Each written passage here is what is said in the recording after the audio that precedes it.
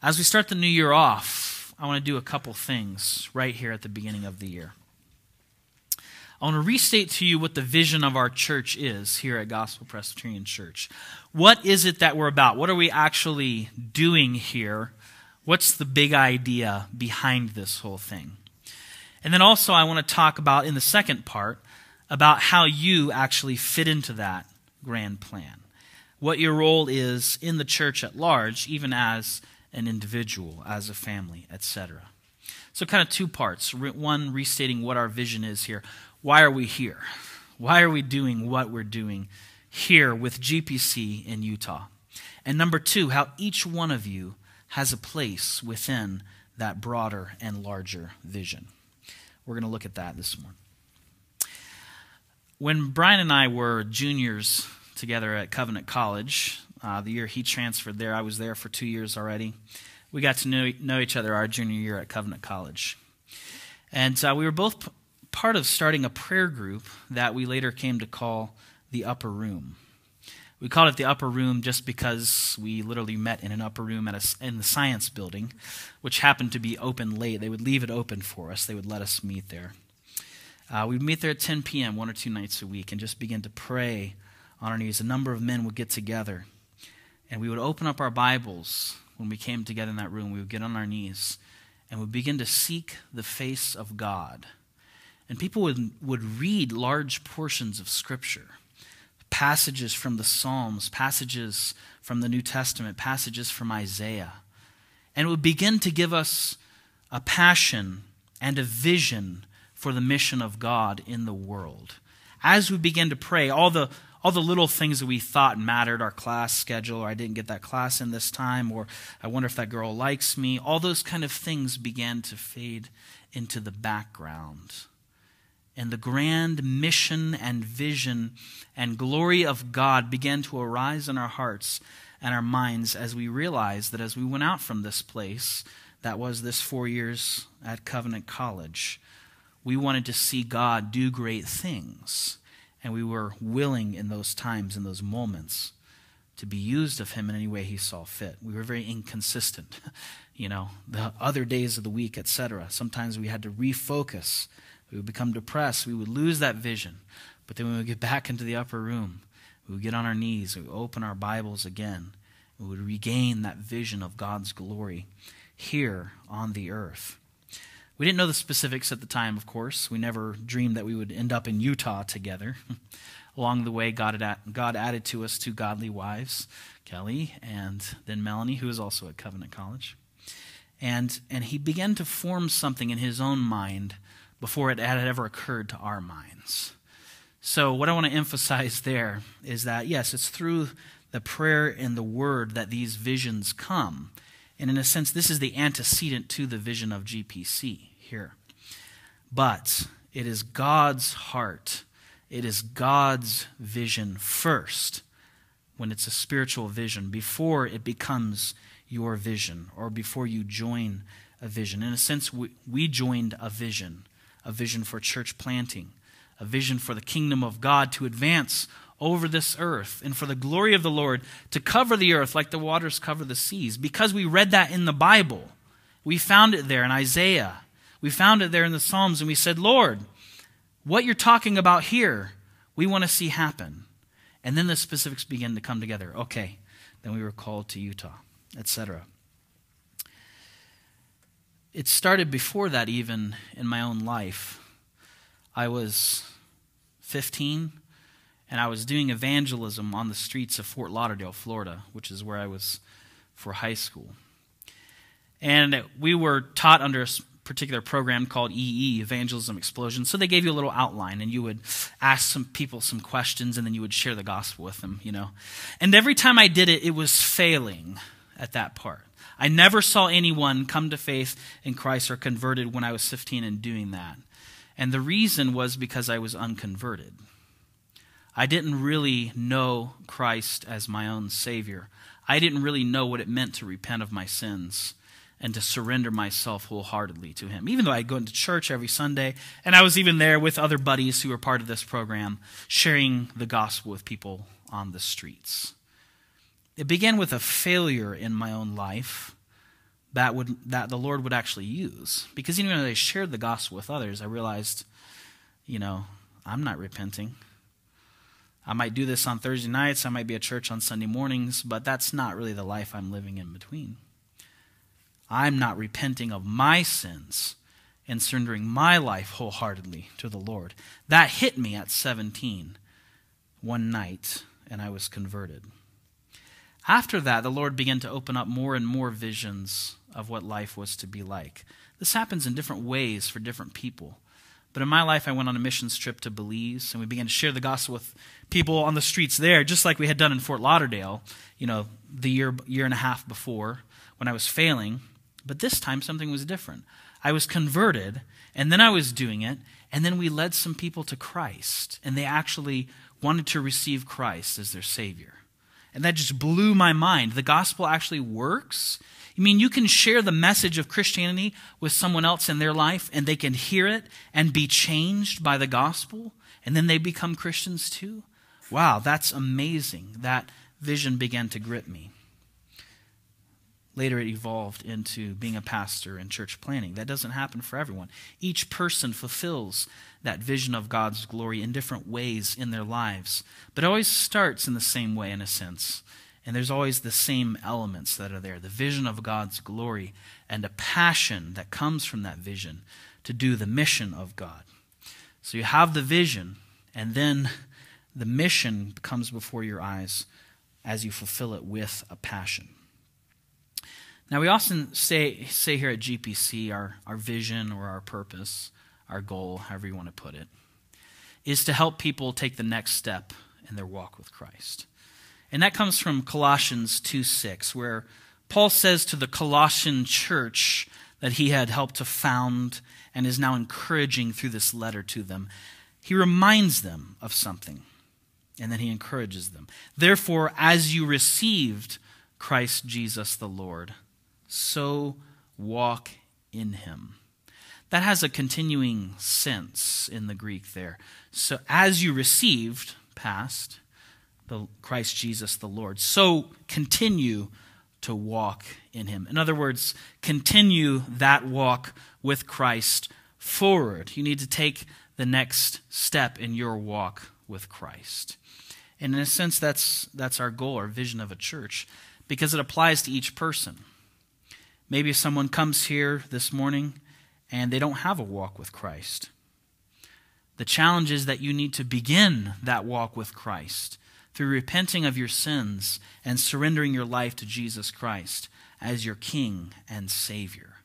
For those of you who come and you've had that walk with Christ for many years perhaps, there is always the challenge to take the next step. Maybe last year you became a Christian. You've been a Christian for a couple years now, and you know that you need to grow. You know that there are definite next steps that you need to take in your life. I know I want to be consistent in reading the Word of God and praying each day, and I want to grow in my understanding of who God is by reading through the whole Bible, because I've never done that before.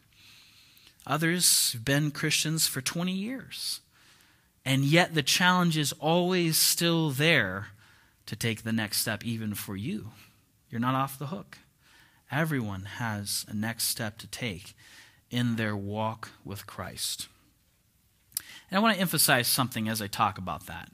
When we say we're challenging people to take the next step in their walk with Christ, I'm not saying necessarily that you're just climbing the ladder of church holiness or something like that. You could always give more, you could always give more time, or you could... No. That's not what I'm talking about.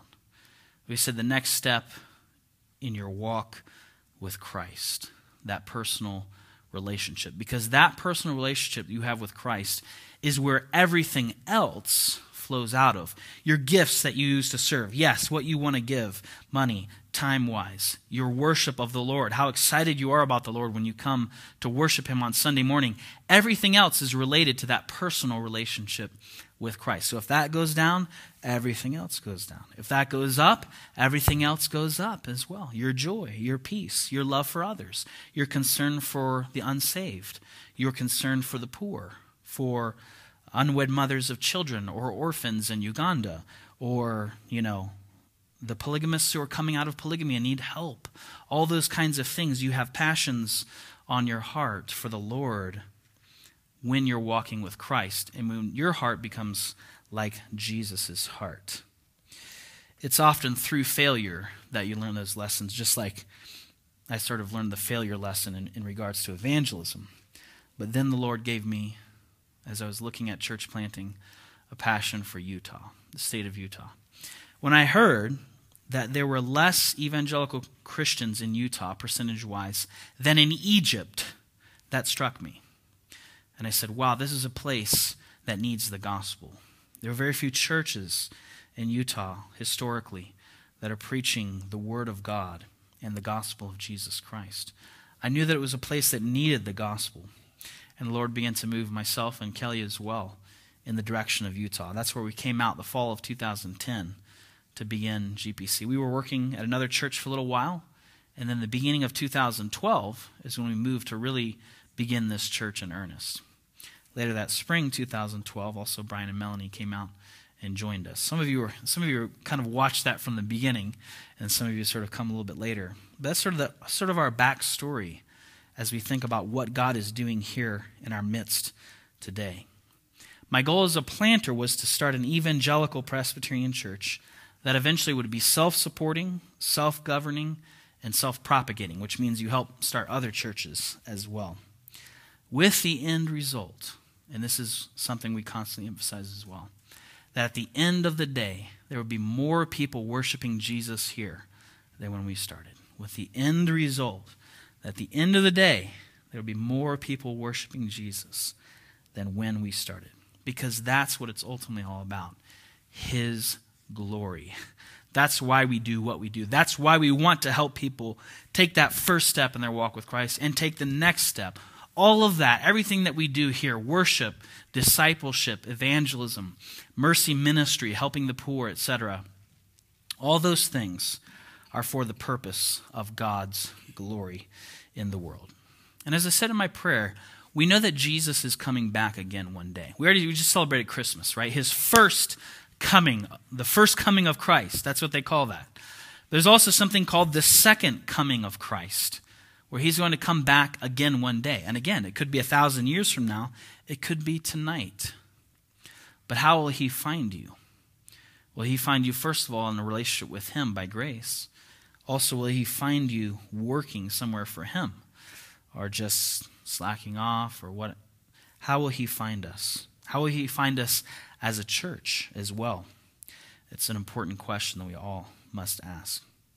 Our heart here is to see many, many people here in Utah, and especially in this little corner of the valley here, who do not know God, begin their walk with Jesus Christ for the first time. And for those who have already begun their walk with Christ, to be challenged to take the next step and to continue on that journey. You know, it says one time in the scripture that Jesus was up on a hill and he was looking out over Jerusalem. And it says that as he looked out over the Jews who were there in Jerusalem, he says that he saw them as like sheep without a shepherd. And it says that he looked with compassion upon them and he wept, because he said that they were like sheep without a shepherd. In a sense, we must have that same vision as Jesus did as we look over this valley, to see all the people that are like sheep without a shepherd and to weep over them and to have compassion. Because unless we do that, then you won't care. You won't care that people are going to hell every single day when you see a funeral go by. And the chances are that that person is in hell right now because they died not knowing Christ and did not go to heaven. They went to hell. When we begin to realize what the Bible says is true, it will give us that sense of compassion. There was a Scottish pastor named Robert Murray McShane who was in Scotland, in Dundee, Scotland, at a Presbyterian church there. And he was used mightily of the Lord to preach to his congregation and lead them in revival, and also to preach in other places and bring about revival as he simply preached the word of God in a powerful way. And many people were able to come to Christ. He was a young man and only labored for a few years before he died of illness, but reached many, many souls throughout Scotland and other places as well. But do you know where that great ministry and that great compassion for the lost and that effectiveness that he had came from? It's evidence in a story that someone told of an older couple who was visiting his home church many years later after he had died. And the old curator there, an old lady who kept the church, she was sort of a janitor and kept the doors locked and open, that kind of thing. But she had known M'Cheyne personally. And as the couple was coming in, sort of touring that very famous church there in Dundee, they were looking around. That's the pulpit where M'Cheyne preached, and the congregation is still here and is alive and healthy. And she said, now, if you want the real experience, go over there and sit at that little desk that's in the corner there. And open up the Bible that's there, just like M'Cheyne used to do. And now put your head in your hands and begin to weep, just like M'Cheyne did. And that's where it all started for him in that specific context. Weeping as he read the Word of God and weeping over the lost. Just like Jesus says, it says that he wept and he looked upon them with compassion. We must have that same sense of purpose and of vision and of motivation when we're here in Utah, where the vast majority of people do not know Christ as their Savior. We must look upon them as sheep without a shepherd and yearn for them to come to know Christ. Yearn for them to hear the gospel. Maybe the Lord will use you in some way in that respect. And that transitions into the second part of this sermon, which is, that's the vision of our church, helping people take the next step in their walk with Christ. That's a very simple thing you can memorize, you can hold on to, and you can be a part of every single day, actually. Because you're sort of doing that yourself, right? We as a church are hopefully helping you as members do that. But then you're also helping other members do that, and even people who don't even come to this church to maybe take that first step, right?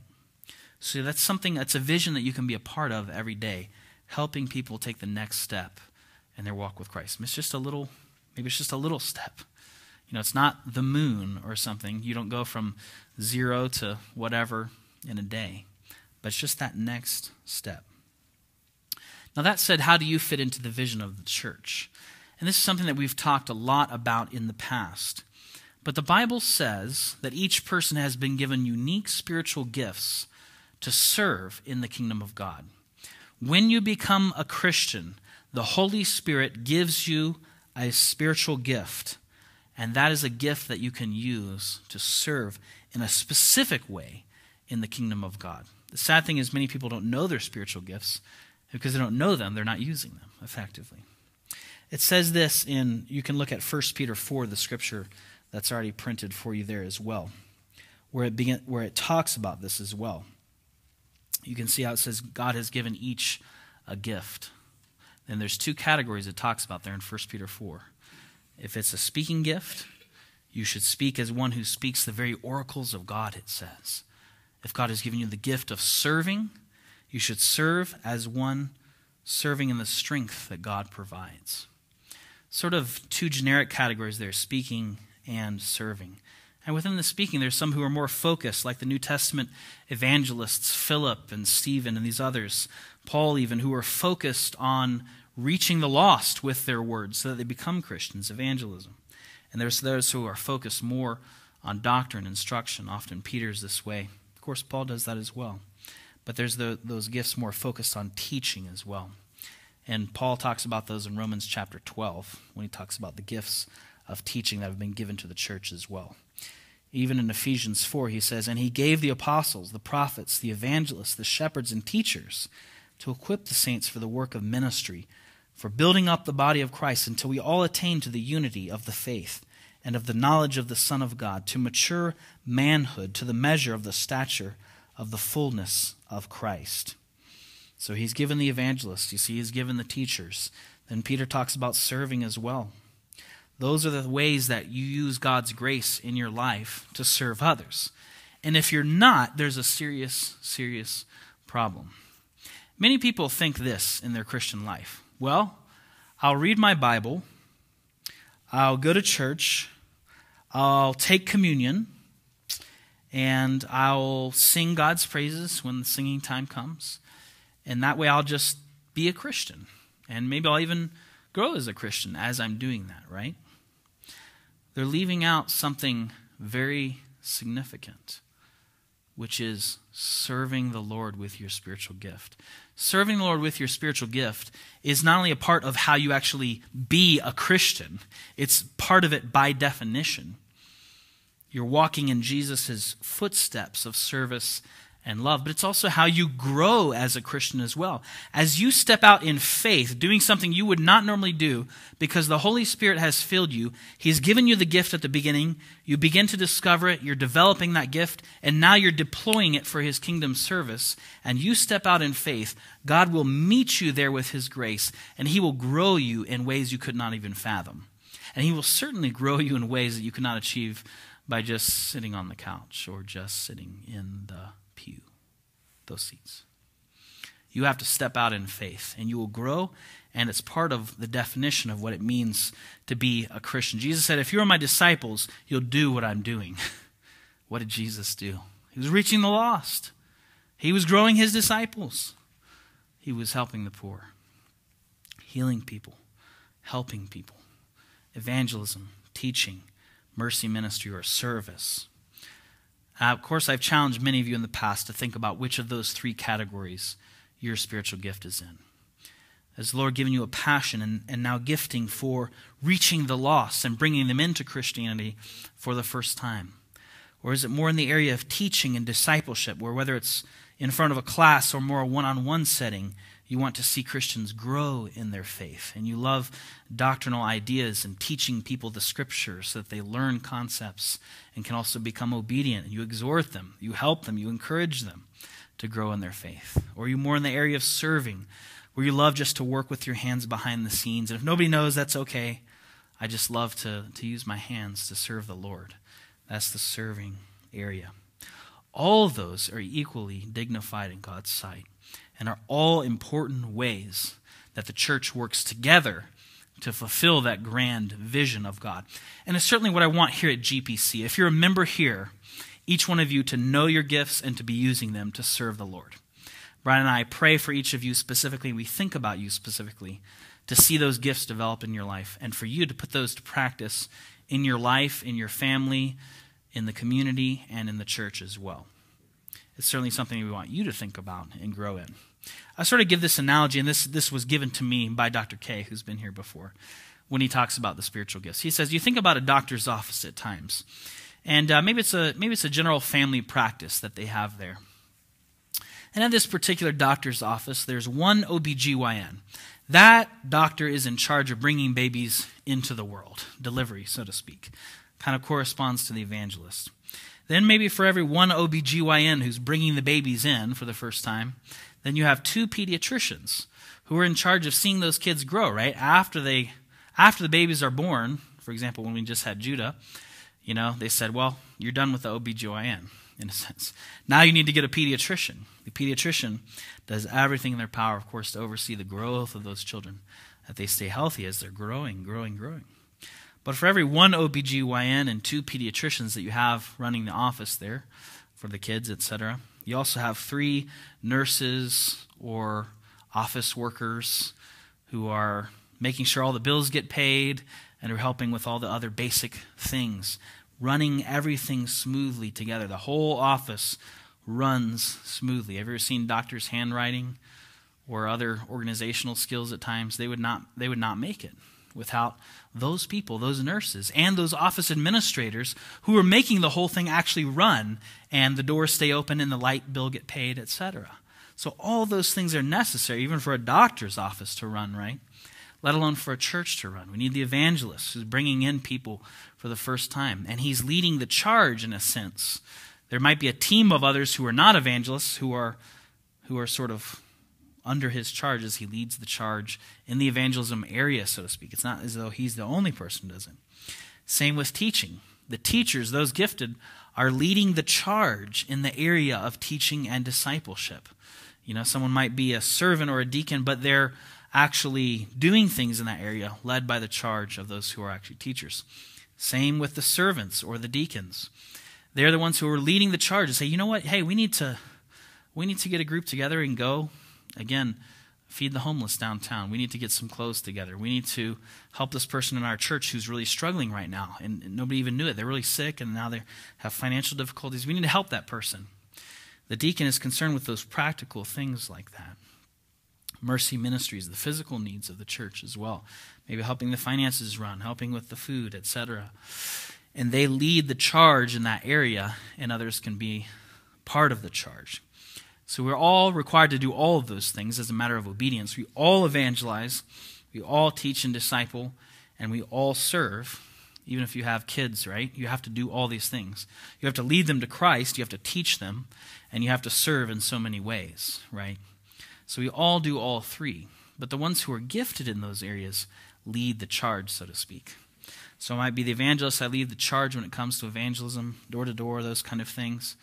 Ryan's might be more teaching oriented, so he leads the charge often with microgroups or thinking about things. And we follow in his footsteps. And then someone else leads in the area of service. We follow them. He say, yeah, we're going to go downtown and feed the homeless this weekend. Okay. Even though I'm the evangelist and he's the teacher, we go downtown. We follow the charge. So we all do all three, but those who are gifted in those areas lead the charge. This is the specific ways we look at 1 Peter 4, Ephesians 4, and Romans 12 when it talks about spiritual giftings, that you continue to be a part of the grand vision of this church, which is ultimately the vision of God for Utah. And I believe that he has a heart for Utah, and he has something that he's doing here in our midst to advance the kingdom of God and to bring his glory about in this place. The steps for you personally are first to discover, 3 Ds. Discover your spiritual gift. You do that by serving in different ways. Intentionally go and do something that is evangelistic, even if it's uncomfortable. Intentionally go and put yourself in a teaching, exhorting, discipling context to see if that's your gift. Intentionally put yourself in a serving situation if you don't like serving, just to see if those are your gifts. Again, we all have to do all three. But intentionally go and do all three of those things constantly in the beginning to see which area you begin to have an attraction more towards and what area you begin to excel in. See, because if you're serving in the church and in the kingdom of God in an area that's not your gift area, primarily, that's where you're using all of your time and talent, so to speak, you'll be unhappy in the end and unproductive. But when you're serving in an area that is your spiritual gift, your spiritual realm of expertise, then you'll be happy in your service and effective. And that's what we want for each person, of course. You first have to discover your spiritual gift. Then you have to develop it. Maybe those who are already in that area are sort of training you. Now I'm going to give you a chance to teach this microgroup this week, whatever. They're giving you an opportunity to grow and to develop those gifts. And eventually, when you're certified in that gift area, then you're deploying your spiritual gifts on a regular basis. And that will really grow the kingdom of God. Wherever you are, whatever you're doing. Discover, develop, and deploy your spiritual gifts.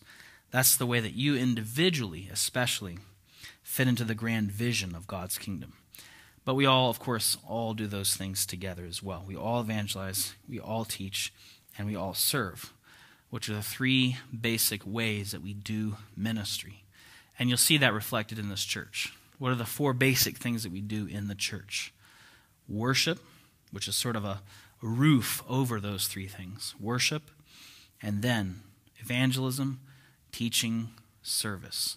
Those are the 3 main areas of ministry in any church under the roof of worship. You worship in all those things, but especially on Sunday mornings, right? So those are the ways that we're involved in that grand vision, which is the vision not just of this church, but really is the vision of any church to advance the glory of God. We specialize in those areas, but we all do those things. What would happen in a church, I'll conclude with this, what would happen in a church if we're not doing those things? If we're not using our spiritual gifts to serve the Lord, if the evangelists are not active in a church, what will happen in that church? I'll tell you what will happen. New believers are not being brought into the church. You're not seeing conversions in a church. That, in turn, discourages everyone else, and the church begins to become stale and stagnant. even over the course of many years, can die. When the evangelists are not in place doing their work. What happens when you don't have the teachers who are at work? When good teachers who are not searching out the scriptures are teaching all the people the word of God every day? What happens when there's not real discipleship happening? People who are even believers begin to go astray in two areas.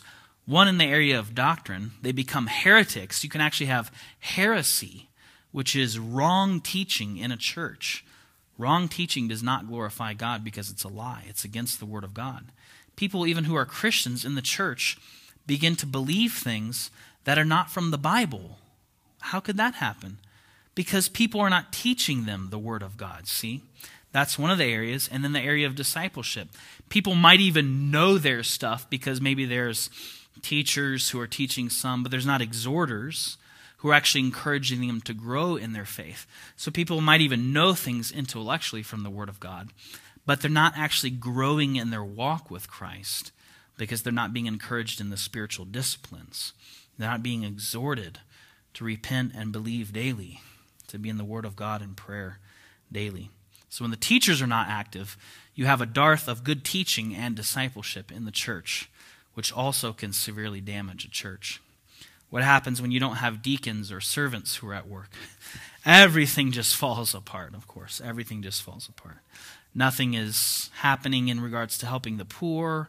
Nothing is happening in regards to caring for the physical needs of the members. And the whole thing in general is a mess because the deacons are not there to organize things, the servants. What would happen if we don't do those things? My final analogy, we looked at in Genesis the story of Noah, who was building the ark, and then the flood came. But before that, he was doing something.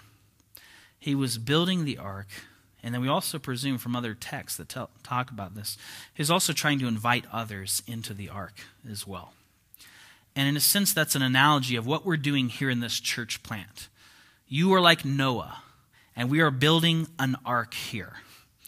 The flood of God's wrath is coming to this earth one day.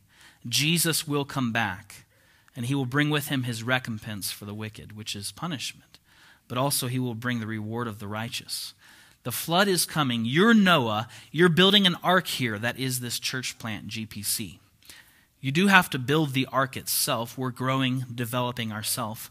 But we're also going out to people and saying, hey, you need to come into the ark. You need to come in. This is the only place that you can have salvation, in Jesus Christ's body, in the Word of God. That's why we have that little card, right? You're inviting others to come into the ark. It's a vision that must be shared. All of us have come on board with the vision, so to speak. We're all now part of the church. But you're also inviting others to come into the ark, to escape the floodwaters of God's wrath, to escape that life which is hell on earth, of not actually living in the presence of God, of not knowing God, of not experiencing his grace and salvation daily in life. We have to invite others just like Noah did as well. Because whether we do or not, Jesus is going to come again one day. And he could come back a year from now and say, yeah, you guys didn't really do a good job. I mean, you're my children, but you didn't really do a good job of bringing people into the ark, or of building the ark itself, the church. On the other hand, we want to see him come to find us working under the banner of that vision of his glory, using your spiritual gifts every single day, so that when he comes back, or when he calls you home, he will look you in the face and say to you, well done, thou good and faithful servant. Enter into the rest of your master.